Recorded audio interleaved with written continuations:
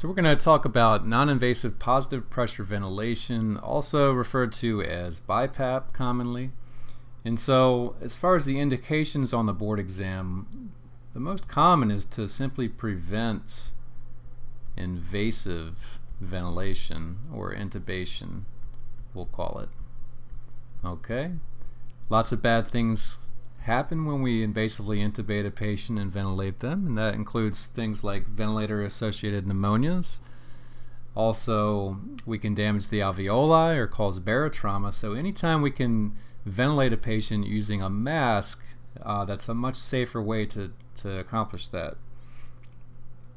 Now keep in mind the pH, if they do have a respiratory acidosis, the pH should be at least 7.26. If it's below that, then we really should start considering invasive ventilation. Okay, so another good indication for NPPV is for a patient who has a DNR, do not resuscitate, or a do not intubate order. And so NPPV will allow us to respect their wishes while also supporting their breathing. Okay, and so a third indication would be patients with neuromuscular impairments. Okay, and this category can include things like ALS, myasthenia gravis, or Guillain-Barré syndrome, or even patients with stroke, such as cerebrovascular accidents. Okay.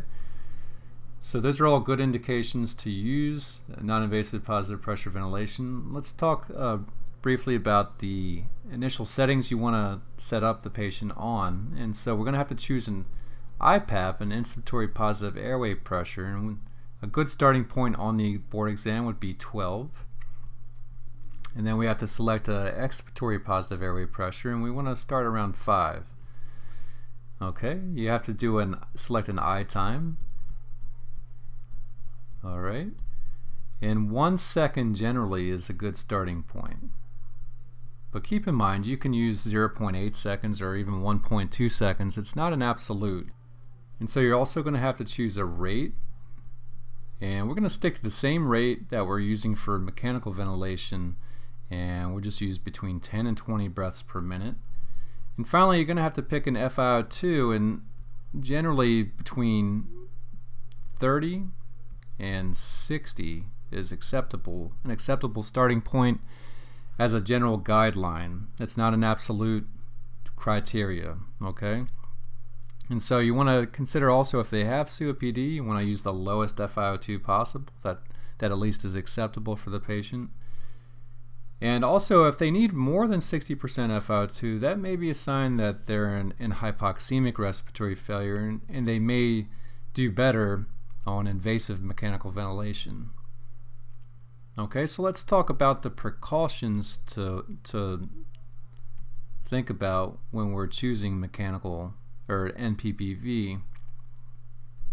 Okay, and one of the most important things I want you to think about is that the patient has to be able to protect their airway.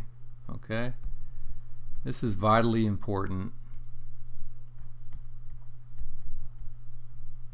And so the patient should not be obtunded, okay, or disoriented, because if they are, they're at risk of aspirating and getting into much more trouble. Alright, so also you want to definitely not use a BiPAP mask on a patient with burns to the face or any type of facial trauma, okay, or head trauma.